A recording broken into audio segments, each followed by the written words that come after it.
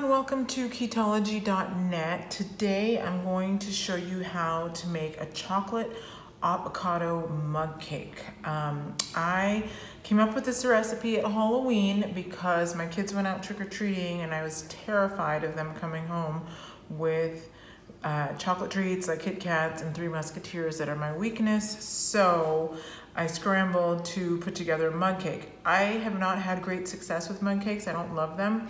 They usually turn out really chalky and dry for me. So I've been experimenting, and on Halloween I remembered that I had a recipe from my pre-keto days where I used avocado to replace the butter in a recipe because I thought that was healthy. So I decided to try that and it worked out amazingly well. So I'm going to show you guys how I did it, where this time I didn't replace the butter. I'm using the butter and I'm using the avocado, which is what instead of a mug. But for purposes of this demonstration, I'm going to like the NutriBullet or a spice grinder just to make it a little finer. But for today, I'm just gonna use it as is. So you're gonna mix 2 tablespoons of almond flour, 1 tablespoon of cocoa powder. I like using this cacao powder. I'll link below some information about why I prefer cacao powder over cocoa powder, but really unsweetened cocoa powder is fine too.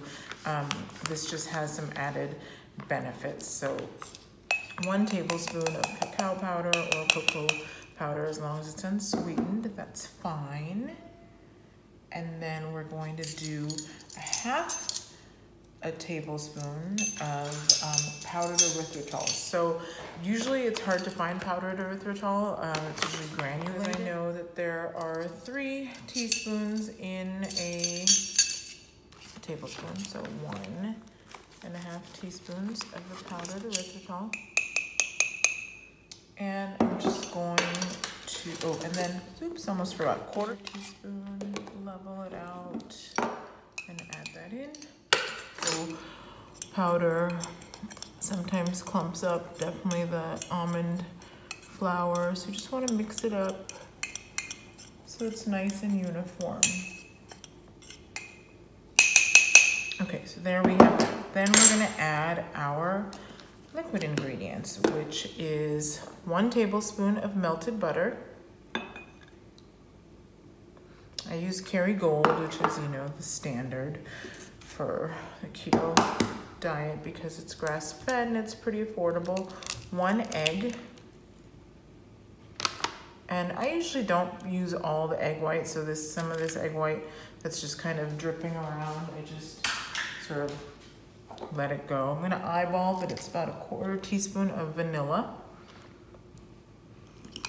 And in the recipe on the website that I posted that's gonna accompany this, I say to add 1 teaspoon of water. That's just if you see that it's dry. Sometimes, you know, it's funny with these recipes, even though it's the same all the time, like this looks nice and moist, so I'm not gonna have to add any water, but sometimes it looks a little dry. So you can just throw a couple of drops of water in, and the goal is to get it mixed up really well. Like I mashed the almond, especially because you've got that egg in there.